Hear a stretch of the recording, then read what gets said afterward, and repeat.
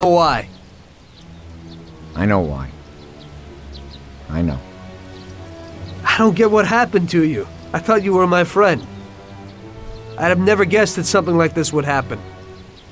Why the hell did you do it? Tom, I couldn't go on this way. Too many people have died lately, and I don't have the stomach for it.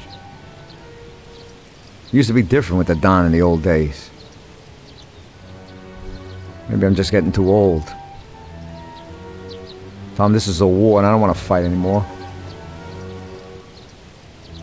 I got a child, and I thought I'd finally get some peace.